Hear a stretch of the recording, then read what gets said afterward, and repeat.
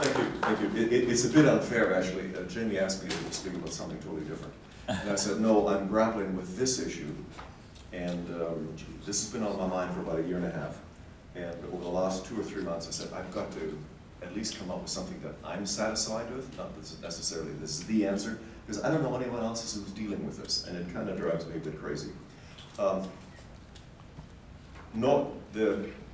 me just 2 minutes on generally what I'm trying to do, not what I'm going to talk about here.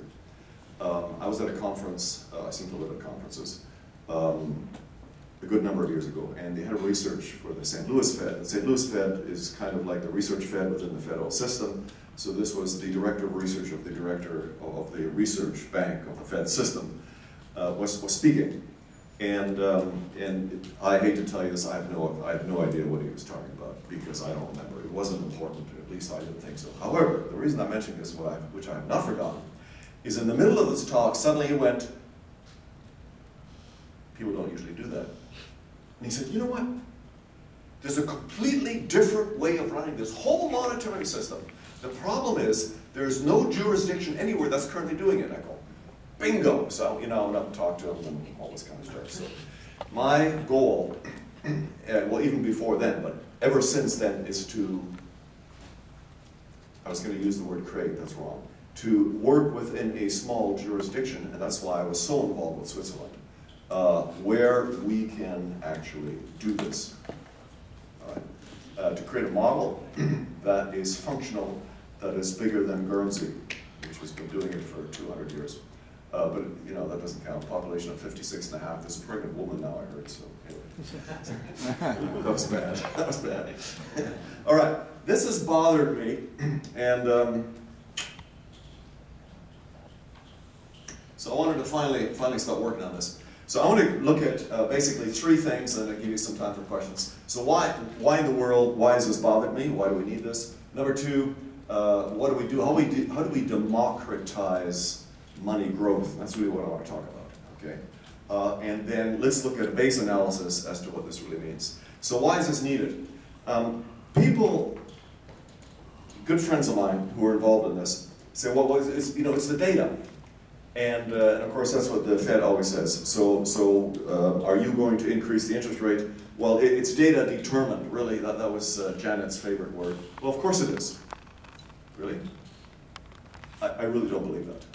It is often, and they do a fairly good job of trying to do that, but the answer is no. I really don't believe it. Number 1, the Fed predictions, if you go back over the last 20 years, they've been horribly inaccurate. Okay, horribly inaccurate. They are the largest employer of PhD economists in this country, and they cannot predict what's going to happen next. All right? So why in the world should we therefore trust, let's say, you know, Fisher talked about a monetary commission, which is different from, I'm just going to use Fisher's words here, which is different from the commission that we talked about earlier. A monetary commission who determines the money growth, which is what this is all about. And I'm saying, well, in the US, that will most likely be the FOMC, the Federal Open Market Committee, right? So we're going to leave the most important decisions in our economy up to 12 people.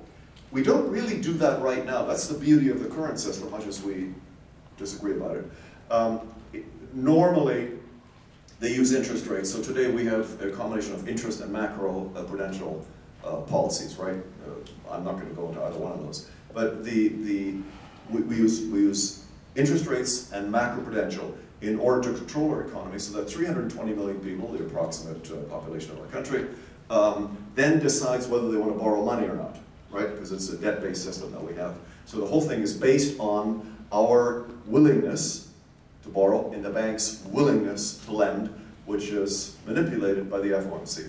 So if we were to switch over to a fiduciary system, sovereign money, whatever you want to call it, then the assumption is, and I make that assumption, it would most likely be the FOMC. So we're talking 12 human beings that are now going to make this decision, whereas currently that is an indirect decision. As you know, it takes up to about 2 years for their policy changes to actually move through the economy because 320 million people make decisions based on what it is that they have done.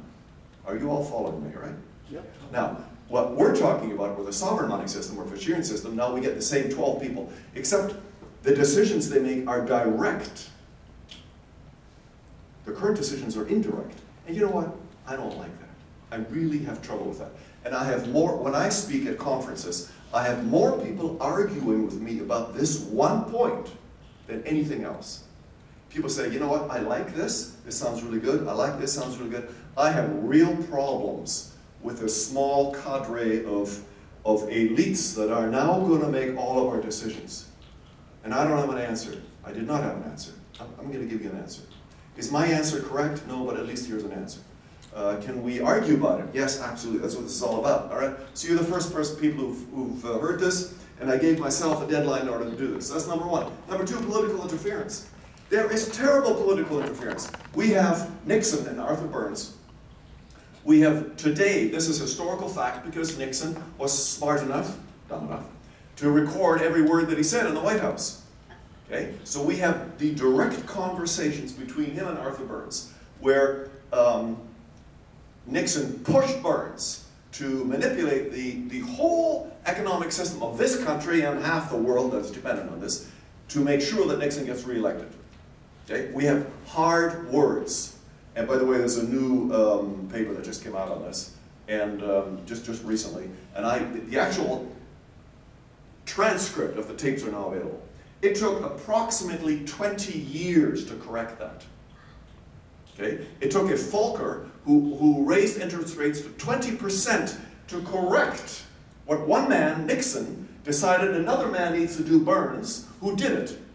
Okay? So really this is all data dependent. And so we who are sitting here, who are in favor of a sovereign money system, are now going to create a system whereby a group of 12 people are going to directly control all this. And are we really that naive to think this isn't going to happen again? Please. I hope not. So that's what the purpose of this talk is all about. By the way, and then Volcker said exactly the same thing. He was horrified that he was directly told by James Baker, quote, this is a word-for-word quote out of a interview that's like a week old. This is like right now, okay? The president is ordering you, not asking you, ordering you not to raise interest rates before the election. All right? By the way, it's the same with the ECB. The ECB under Draghi, and before they direct the purchase of sovereign bonds in particular countries through the banking system to force those countries into particular portions of the treaties that were being formed and the ongoing participation in Europe. This isn't an American problem. This is a global problem. Okay, I mean, aside from Zimbabwe or whatever we want to mention, where there isn't even a hint of independence of running our monetary system. And so I find it very strange. I talked to my good friend Michael Kumov, who's a good friend. I talked to him about this about a year and a half ago, and he goes, well, you know, it's all data. You already know what I think about that, so I don't have to repeat it. So that's why I think this is important. Now you know why. So I want to deal with two things. Under the democratization, remember that's the kind of what I want to deal with. I want to deal with prediction markets and beauty contests, because this, I think, is one of the answers that I've come up with. All right. So let's look at prediction markets first of all. How many of you are aware of prediction? Like, I just want to know. Okay, most of you are not great. Some of you are. That's wonderful. Prediction markets are basically a computer-driven system, and the nice thing today, we can get into software very, very simply, that has been proven to be incredibly accurate, much more accurate in the decisions that they come up with than the technical elites that in theory know what the decisions ought to have been. In other words, there's a crowd wisdom that when it is structured correctly, really, really works, okay? And there are now a lot of academic papers on prediction markets. Has really developed only in the last decade or so, where they have tested different aspects, seen when it has worked, when it has not worked, deliberately sort of manipulated parts of it to see what the effects would be. And these are the things that they've come up with. Prediction markets work under these three scenarios. If you can fulfill these three conditions, prediction markets really work. You have to have a broad participation. So of the group of people, and that can be a company. I I was just talking to one of the top guys at GE, for instance. So here's an example. There are two companies right now that are bringing out private supersonic jets. Okay, so they need special engines. And so it's Boom and Surin, or whatever, the other company. And so should GE produce a new jet that will work under supersonic conditions, Mach 1.5, here's the foot-pounds output, here's the flow rate, etc., here's the temperature characteristics. And what you do is you run a prediction market. We don't get everybody involved. You get everybody involved that works in the engine development in GE, right? And then you want to have a broad participation. I'm going to talk to you about that in just a minute, how to do that. The second thing is a risk and incentives. Okay, we're going to get back to broad participation, don't worry. There has to be risk involved in the participants. Otherwise, people, back to GE, well, of course I'm in favor of that. I'm in the engine division. Hey, I want to make more money. So the answer is yes, categorically. Oh, no. You have to put up money. In order to participate in this prediction market for GE, number one, you have to be a member of the engine division. So there's a limitation. But number two, we want to get everybody involved as much as possible. Okay? So what we do is we incentivize. Guess what? If you come up with this, and I'm going to run you through as to how to test that within the concept that we're talking about, then you can make some good money. We're going to end up, the incentive, you're going to end up making several $1,000s if your answer is correct within the spectrum of what we'll end up doing. The risk is, though, it's going to cost you $10 to enter, or 100, or whatever. Or most of the political ones, let's not get in there, get through the details. All right? And no collusion. In other words, the people cannot talk among themselves. You have to have, as much as possible, create a system where people do not collude to come up with a single answer, which then makes them win, which then gives them a lot of money. Okay, those are the three characteristics, all right? So let's talk about broad participation with what we're talking about. So I'm away from GE now in what we're doing. Let's have a complete online explanation of both how these prediction markets work and also a beauty contest, which I'm going to talk to you about in just a minute. And so we explain it to people who want to participate. We have an online program. I'm going to give you a baseline formula in just a minute, in just a half an hour, sorry. And so what we do is we'll even create a program that solves that equation for you with what you think the truth is. Okay, so it makes it as easy as possible for as many people as possible to participate. And we'll do a big media campaign. Guess what? Our money system in the future is going to be run through a prediction market instead of the FOMC. So Paul and Uli and Joe, okay, and Jamie, we're not going to run it, along with every one of you, because I don't know all your names. Yeah. All right, it's your choice as to whether you want to participate or not. Okay, what are the risks? Let me run through some quick numbers here as to where in the world I get these numbers from. I'm going to use U.S. numbers, in spite of the fact that I do not believe this will be initiated in the U.S., but U.S. numbers are very easy. Most of us are familiar with them. So we have about a $20 trillion economy, right? Over the long term, let's say that we grow 2% per year. Okay? Let's say that we then need to create the amount of money for price stability that is equivalent to that 2%. Right? And let's say that we run this once a quarter. So we would have 500 million per quarter, approximately. I'm just giving you round numbers to show you where my numbers come from. Okay, 500 billion. I'm sorry. I'll show you where the million comes from right away. Okay. And within that system, then we need some money in order to run this market. Okay? So what I'm suggesting, within a $20 trillion economy, $500 million per term is not a lot of money.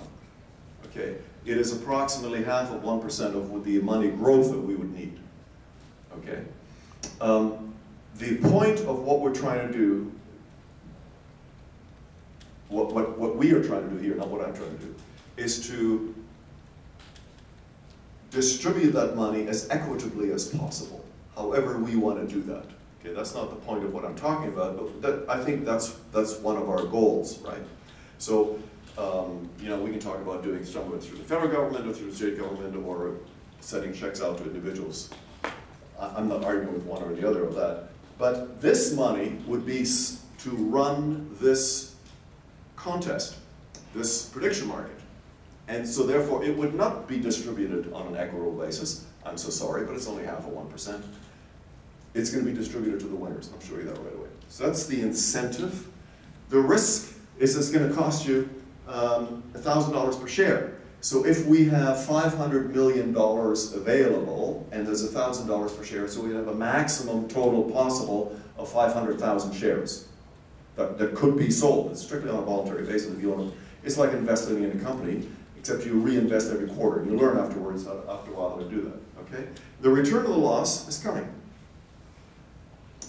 Here's the incentivization that I am suggesting. Okay, so a prediction market comes out to a certain value. And the problem is this whole discussion is a bit circular because I give you details and I try to create a circle, and then I give you more details and try to increase the circle. So hang with me for just a little bit longer, okay?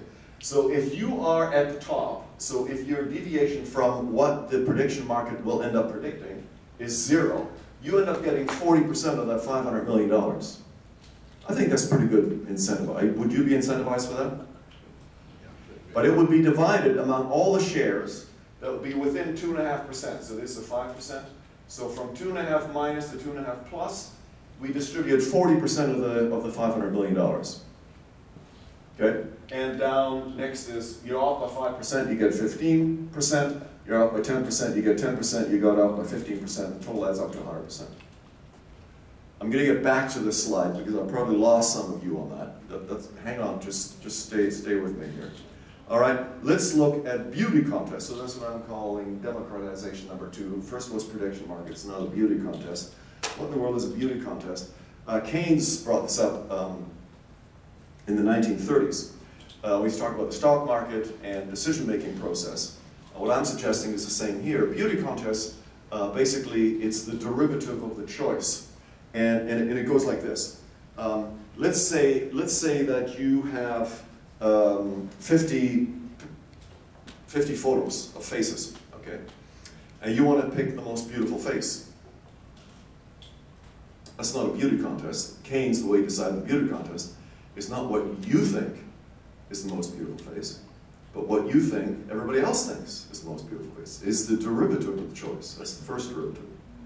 And then, of course, you can go back and you say, well, no, other people think the opposite, so you end up doing the second derivative. But the whole point is not to decide what it is that you think, but to decide what it is that you think everybody else thinks. So let's go back to our money system. So we're going to run a prediction market, and a hedge fund on Wall Street is going to put up $20 million on a certain vote as to what they think should be happening in the American economy. But the point with the beauty contest is the hedge fund, it's not what they think. They have to now think what everybody else thinks. So, well, what does the farmer in Appalachia think? They might not put up nearly as much money, but somebody in, St. Louis, what are they going to put up? So there's actually been tests that have been run on this beauty contest concept, and people significantly alter their choices as a result of it. This really works. Okay? So we have academic studies on that, and we have academic studies on prediction markets. So it's the derivative of the choice which changes what it is that you think. And trading would keep on going while this is happening. What does that do? Well, the initial distribution is going to look probably something like this. So here 0 is what I'm saying ultimately will be the choice. Okay, so initially you got a low distribution of people making choices. People aren't stupid. Okay? And then what in the world starts happening is we keep on running this. Okay?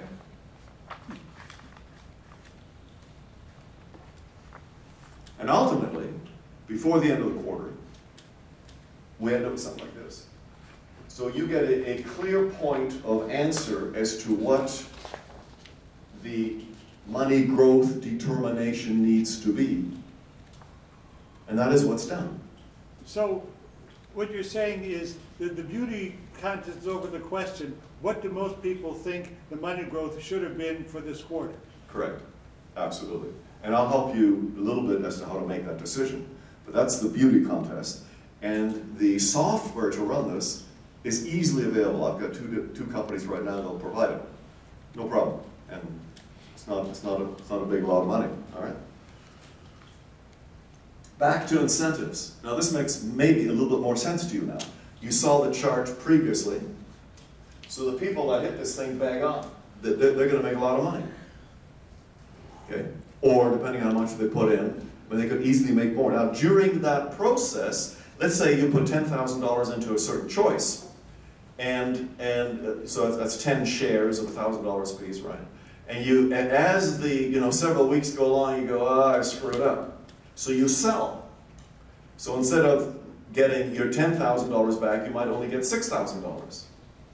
Or you then purchase shares later on. I want to see what happens for a while.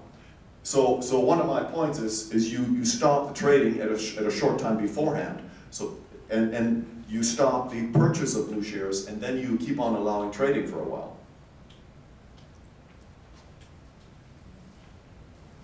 Can I restate your proposition? Yes. So you have a beauty contest that determines what the answer is, and at the same time you have this payout that is associated with the results of the beauty contest. Correct. But at the end, because everything's going on simultaneously, all the trading is going to be, as you say, at one point, and you won't have anybody trade. You won't pay anything off at the sides, it seems to me. No, because people aren't stupid. The people that are close are going to stop selling, and the people that are far out, nobody's going to want to buy their stuff. Oh, so the final the final prices would correspond to the shape, right? Exactly. That's right. No, exactly. You got it. All right, so I'm just calling this BEM, prediction market and beauty contest. Nice words. All right, let's. So this is what I went through. Why is this needed? I just showed you the method of democratization. So how do we get everybody involved? So let's look at a base case, base analysis. Okay, and basically, what's happening? The amount of money increase, the amount of money growth determination, is basically depending on the delta, or the change in velocity, delta GDP, and delta international reserves. Those are the three factors, right? And that's what determines what in the world, the number of dollars that we need in the system, okay? What I'm using here is the underlying conditions that I haven't talked about. Is we've got a sovereign money system, so that'll do what we keep on talking about, and we're using Cups limited purpose banking. Okay, otherwise there are changes within what it is that I'm discussing if that's not the case. If you're not familiar with limited purpose banking, you can ask me about it later. I'm happy to talk about it. It's basically the mutualization of the investment side of the bank, and the deposit side is a trust system. So it totally fits in with what it is that we're talking about. That's one of the reasons why Cup works together with us, because he is more interested in limited purpose banking. We are not, that's not what we stress. Us here, we stress sovereign money, Fisherian structures, and the banks can be run in a number of different ways. For instance, in Switzerland, I pushed the cup, at that time they'd already created the verbiage in the new constitutional change, but it totally works together. I just want to say that's how I built this, and what it is that you'll be about to see. So how do we change this? So remember, I was saying we've got delta velocity, delta GDP, and delta international reserves. So I don't know how good your math is, so I'm going to walk you through this just a little bit slowly. I don't want you to totally have steam come out of your ears. It's very simple, velocity, and the same kind of structure I'm using. I just want to go through this. So VT, that's velocity today. So that would be per quarter. I'm just suggesting quarter. It doesn't have to be quarters. I'm just suggesting it. So VT minus 1 is the previous quarter. That's really all that's to it. Okay. And we want a fraction, so this creates a fraction where the denominator is the last quarter. So what is the increase over the last quarter? It's very simple. Let's say velocity, I'm just using crazy numbers here. Let's say velocity today is 11. Velocity last quarter, I mean, it's not, you know, that's a crazy number, but that's my point. It's nice, simple. And velocity last time was 10. So 11 minus 10 is 1. Over 10 is 10%. So we've had a 10% increase of velocity. That's really all this little formula does. Okay? The next one, so basically if you look at GDP, GDP essentially equals workers times productivity, and workers equals working age population from Fred. You know, the St. Louis Fed, I don't know if you can get almost everything on Fred, just phenomenal. So they use 15 to 64. I can never what happens, I don't know what happens at 65. I guess people don't work then anymore. So the working age population, so W, what I'm defining is working age from Fred times the participation rate, because that goes up and down, times 1 minus unemployment rate, right? Because we do have an unemployment rate, we do have a participation rate, which suddenly is going up a bit. It's been going down for the last 20 years roughly. It's terrible. So same thing. We want a fraction. So this looks exactly like the velocity. That's why I showed you that one first. It's exactly the same as it's a fraction. And productivity is the same. Now productivity is not directly measured, as I think Mark said earlier. So what you need to do when you work this through and you want to be part of the prediction market and make a bunch of money off this, you need to guess this. Because we would always publish productivity from the last quarter, and we would publish W from the last quarter, and we would publish velocity from the last quarter, so everybody starts off equally. Okay? And what do you think's changed? Okay? That's really what this is all about. So here's the factors. If you so when we talk about money quantity, so delta is a change, right? So what's the quantity that we really need? We need to look at the total funds in the bank depository window. Remember, this is Kolokov, okay? Total funds had in the investment window. The investment window is the money that we're actually, that we're using for mortgages, for needs, whatever it is, And then currency and circulation outside of the banks. Money market funds, maybe. I'm not sure those would exist under Kolokov. Okay, there's a high probability they would not. Doesn't really matter. I threw it in. We can argue about it. Doesn't really matter. And K is the expert factor. You're going to see this right away. This becomes really, really important. Then I simply, just to make things easier in the formula that you're about to see right away. So I just called M is total aggregates. So it equals normally what we think of as M3. That's A plus B plus C plus R, which we often don't see very much, which is international reserves. And the formula I'm about to show you, there's a change of reserves, because within the Fisherian, within sovereign money, if all of a sudden $1 trillion goes off to China, what does that do to us here? And I don't hear anybody talking about this. I don't understand, because it's all data driven, except of course I don't believe it is. We've gone through that, all right? So, are you ready? All right, here, that's what it looks like. And I gave you the factors again, so you probably don't remember them. It looks terrible. Please stick with me here. So this simply says the change in workers times all the money that we have. Well, that's a factor, right? Then we have how much money internationally is sitting there as central bank reserves. What's the change? Has it gone up or has it gone down? Right? It's got to be part of it. And then we take the change in velocity. Now this time I'm not using R. There's no velocity in R. R doesn't go anywhere. Reserves. Reserves sit there. China has, well, they're down now. They're down. You know that. You know the Chinese ownership of treasury is substantially lower. The largest owner in the world, I believe, is Japan now. Right? I think I got that right. So there's no velocity. So whatever China has of our money, either in treasuries or cash, it's all treasuries. They're not stupid. It's not going anywhere. It's just sitting there, right? So there's no velocity. Okay, so R is not included. It's not part of that. And then the change in productivity, and there is no productivity with reserves. Just sits it. Does absolutely nothing. So I'm saying this is a base case. So we create an open computer program. You enter whatever it is factors that you think are relevant. You enter it, and then you get a certain number over here that says this is how much money we should stick into the American economy this quarter. But then there's this expert factor. Actually, I don't think that's what it is. See, we have a trade war with China, and so in actual fact, what we should do is we should subtract 50 billion off this answer. On the other hand, you know, anyway, this is where you start playing. All right. You go, no, I think I'm going to make some good money on this because I know what you don't know.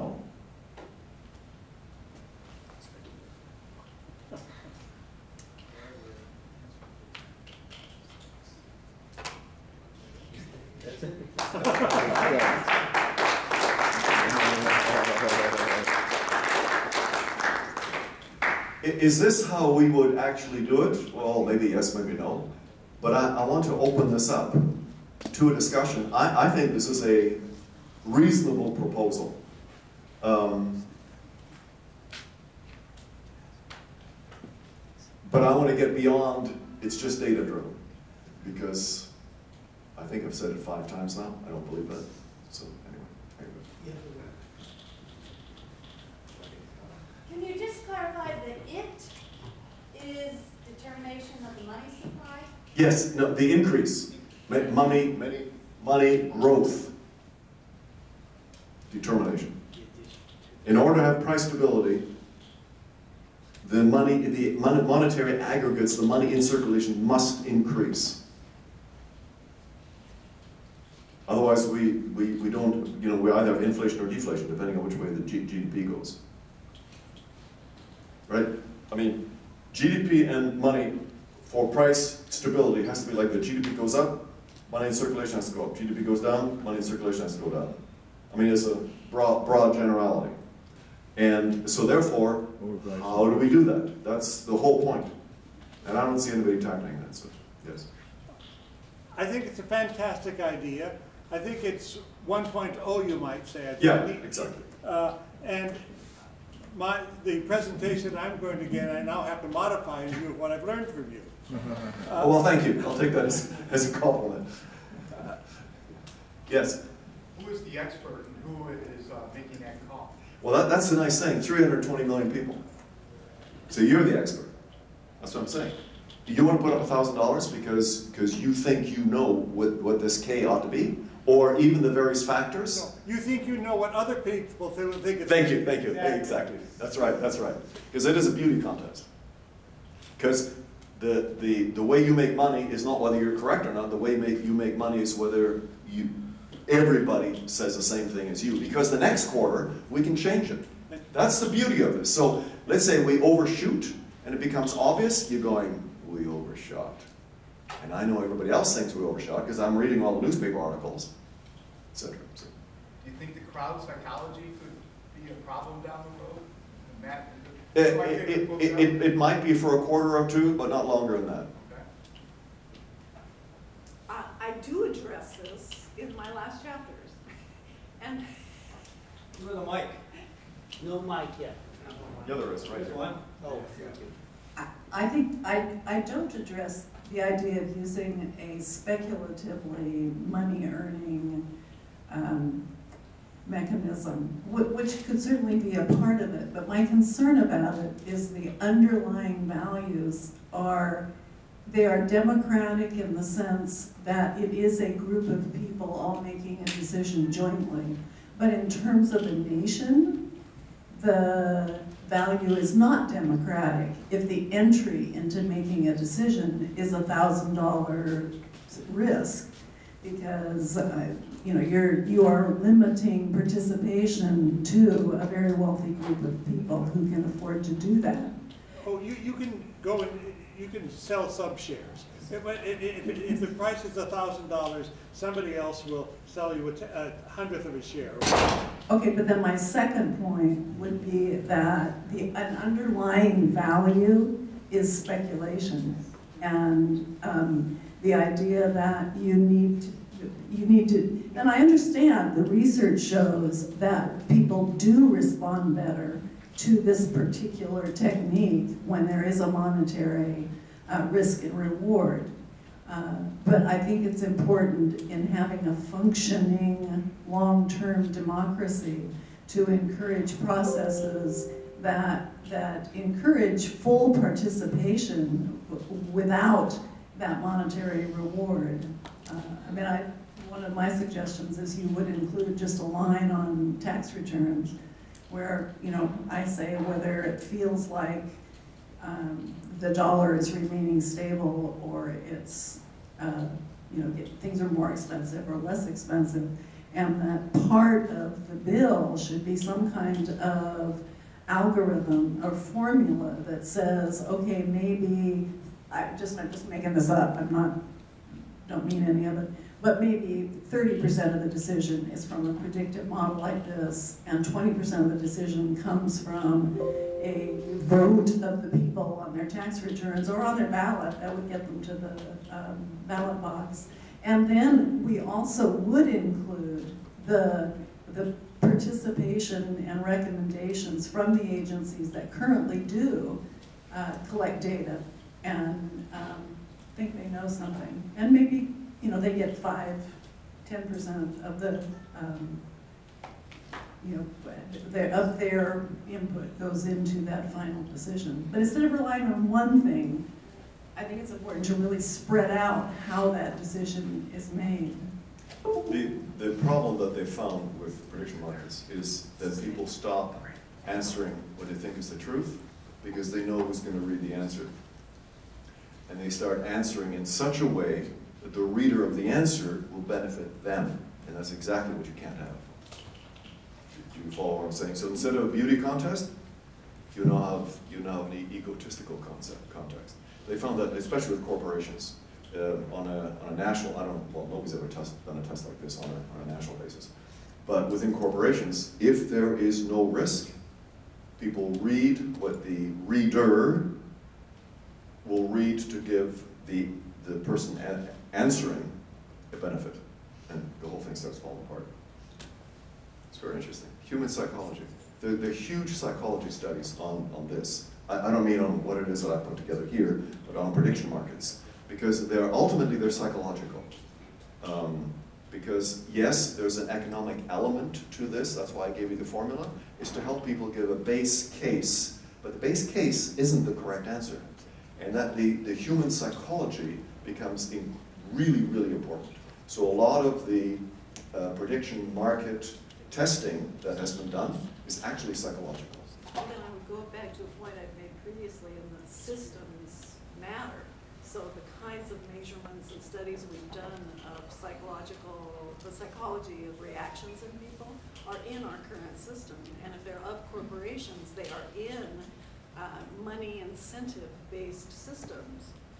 So, yeah, but you hear what I'm saying? People then answer, they do not give the answer that they actually think is correct. They give the answer that will benefit them. yes, and that is in our that's in our existing system. It's being different. So all I'm saying is that we can only speculate about how people might respond in a completely different money system, which really has a different underlying set of values, and we don't know. But the truths of how people respond in these might not hold up in a different monetary system. But in a corporation, you already have a money system that is different. That's kind of what I'm trying to say. Anyway, whatever. I don't,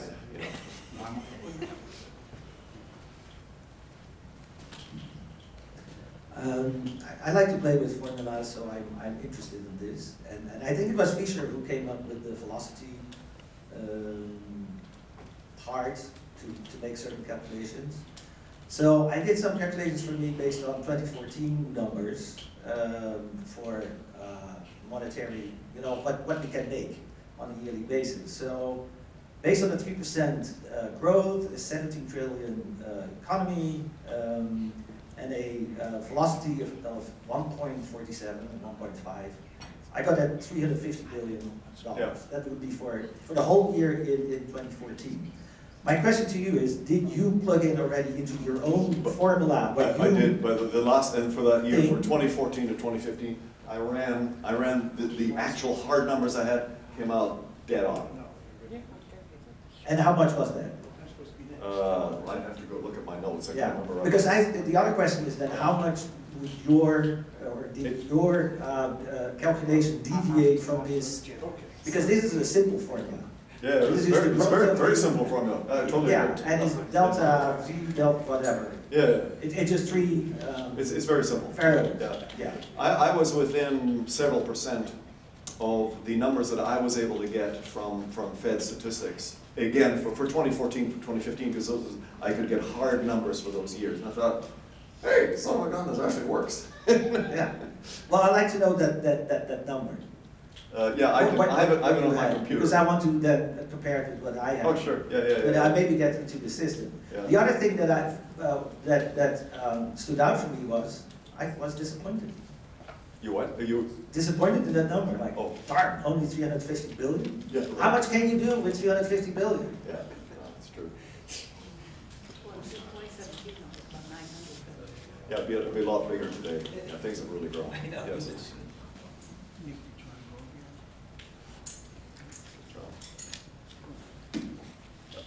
I wanted to say to Virginia that it's always possible that we haven't got it right. And so I think that what we might be able to agree on is that it's important to get it right. And that it's possible to find out what the answer is by some experimentation. We need to be open to experimenting of different sorts and being ready to accept what the evidence tells us. Yeah, let me just respond to the two of you on that. So one of the nice things about this, because it's repeated every quarter, we can change the rules, as long as the rules are not changed within the quarter. And they're totally publicly, totally available. This quarter, we have changed the following rules. Da, da, da, da, da, da, da, da, da, da, da. That's the beauty of this, to use that word again. One more thing I want to say about prediction markets. They have learned that people learn. So if you have a repetitive situation, it gets better and better, because people say, that's how it works. I should have done this. So, yeah, my question is a bit of a follow-up on Goldrich's question, and that is that's a pretty modest sum in terms of the increment in spending that you predict. And you read, at least I read the NEAT Act, and I said, oh, this is going to come up with X trillions next year for putting in infrastructure. How is this consistent with this very modest kind of suggestion? And if you read the Icelandic report, also a very modest number comes out of that, the appropriate growth rate. And so how is this consistent with the aspiration of the NEAT Act for this big stimulus that's going to increase jobs by X number of million? well, the NEAT Act, which I've not read for the last couple of years, is over 5 years, if I remember correctly. Right, their whole projections are over, so you have to take all their numbers and divide them by 5 to begin with. Right.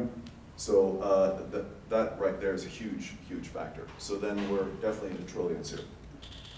And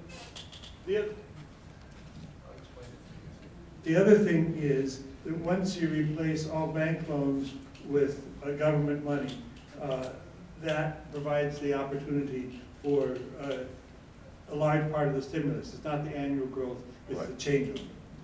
Yeah.